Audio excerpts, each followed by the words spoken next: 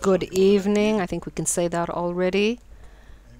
The truth is that I was thinking to myself when I was invited here, if I travel an hour and a half in each direction to speak 15 minutes when there's such a long list of distinguished speakers who share my opinion, why take the trouble? But everyone, of course, gives their own aspect. I can't speak about economics like Yoram Bartal, and I can't speak about demographics like Yoram Ettinger. And so I was indeed looking for the angle where I could contribute, and I would like to speak here less about ideology and less theory and more practical aspects. I think that here we need to learn both from the left and the Arabs.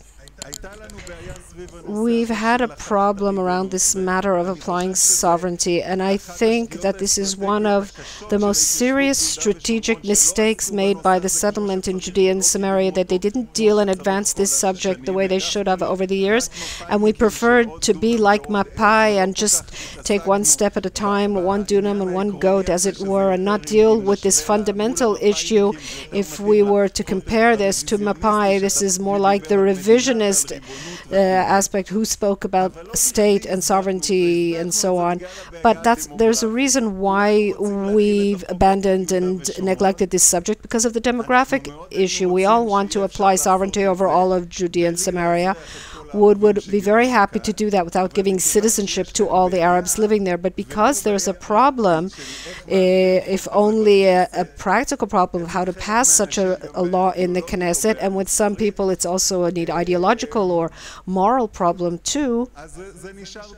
So it's remained stuck and hasn't been dealt with. And this brings us to a time when we have to deal with it for many reasons. The political subject is oppressive. We can't say, let's wait and see, we'll continue with the status quo, because in the meantime, other people are coming along with other programs, and where we don't advance our view, others will be advancing their views, as we saw in Gush Katif, sadly. So what do I say? We need to learn from the left and the Arabs. We need to learn from them the method of stages. We say it also, kima, gradually, one step at a time. And we have to know that just as in settlement there is kima, in applying sovereignty there's also one step at a time. In other words, we don't need to think only in terms of how to do everything, but just as the Arabs and the left have known how to damage our position and advance their position one step at a time, we need to do that too. The advantage of that, by the way, is that we can move ahead on those issues we all agree on, and to postpone for a later stage those things over which there is a dispute among us. Because I'm familiar with Uri Ariel's thesis on this subject. I didn't hear him speak. I didn't get here in time. He speaks about proposing citizenship to all the Arabs, and we could argue among ourselves if we want to do that or if we don't want to do that. But when we get to that bridge, we'll cross it and argue of it. But let's do those things over which there is a consensus among us. Let's advance those things that we all agree need to be done.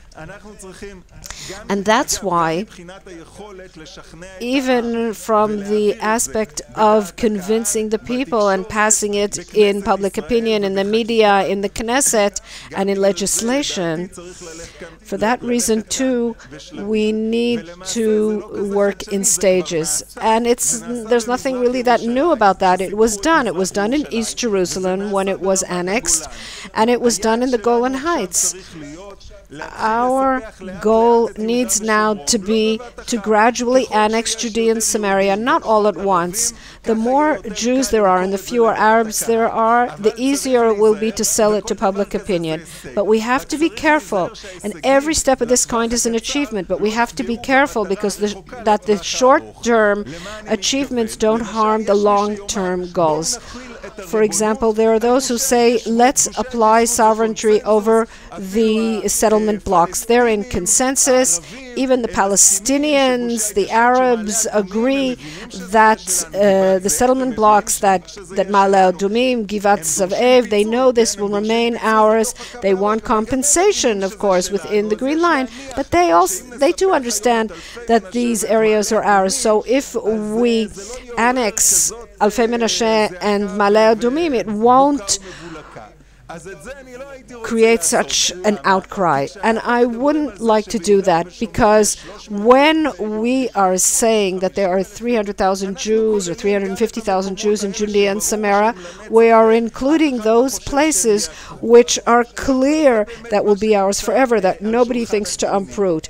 And that's not what's on the negotiating table. The moment you annex those and not others, you're saying that subject's been resolved. They're not part of our lobby anymore. They're not part of the public that is fighting over the application of sovereignty. We can fold up the flags and continue with our bourgeois day-to-day lives like someone in Tel Aviv and Ra'anana. We don't want to get to that point. That's why I think the general goal at the first stage should be to apply sovereignty over all the settlement, all our settlements in Judea and Samaria, and over all of Area C. Why? Because wherever there is a Jewish settlement, I wouldn't want to see next to it, as Eran Bartal said, that there be no man's land, a hotbed of terror. If I live in Karnei Shamron and next to me there are some villages, Lakev and Azun and all kinds of other places like that, if we don't control those places, then terror will develop there, as is indeed happening today. Where are the stones being thrown at us today and the Molotov cocktails? From the Arab villages near us. And that's why we have to be prepared to do that. Without giving them citizenship, it won't pass. But on the other hand, we need to annex as many Jews and as few Arabs. And as has, I'm sure, has been said before us, I'm sure that most of the Arabs won't rush so quickly to take Israeli identity cards or vote in the Knesset, but in all of Area C there are only about 40 or 50,000 Arabs. We can handle that. It's not such a serious demographic problem. So that needs to be the objective at the first stage. But even the first objective is divided up into parts. In principle, any place where we can apply Israeli sovereignty, I would like that to be done, except for, as I said earlier, in the settlement banks. There it's the... I wouldn't start there. I would start with places that are up for negotiations, where there are places who think, there are people who think that they may hand it over, and there it's very important to create facts on the ground. So I called my talk Jordan Valley first, and there's a good reason for that. I think that to raise that flag of the Jordan Valley as the first place to be annexed, I think that that could succeed very well for a number of reasons. First of all, it's important to me that that area be annexed, because if I annex something that's close to the Green Line, even outside the settlement blocks, I still haven't said how far I want to get. To annex the Jordan Valley is a declaration of intent. If I've annexed the Jordan Valley, that means I want to get that far. Of course, in a longer vision, I'd like to get to the eastern bank of the Jordan too. But let's start with what's in our hands now. For the time being, what's good about the Jordan Valley is that it doesn't take me back. On the contrary, it puts me on the most eastern part that I want to reach. That's the first step. The second thing is, I think that as far as public minion is concerned, it's relatively easy to convince people. For years, we've been saying that the Jordan Valley needs to be Israel's eastern border.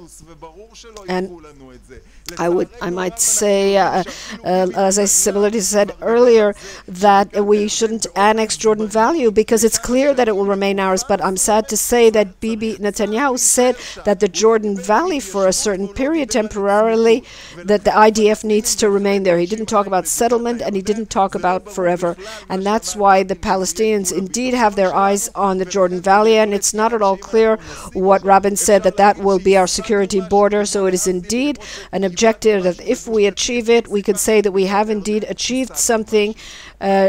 If we lost something in Gush Katif, then if we've annexed the Jordan Valley, we've achieved something.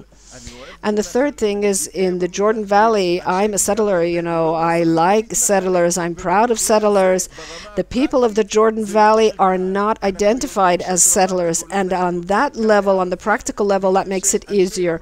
We know that the Golan Heights were easier to get past because the people of the Golan Heights are not labeled, God forbid, as settlers. So I think on the practical level, to place the Jordan Valley as our objective, I think that's practical.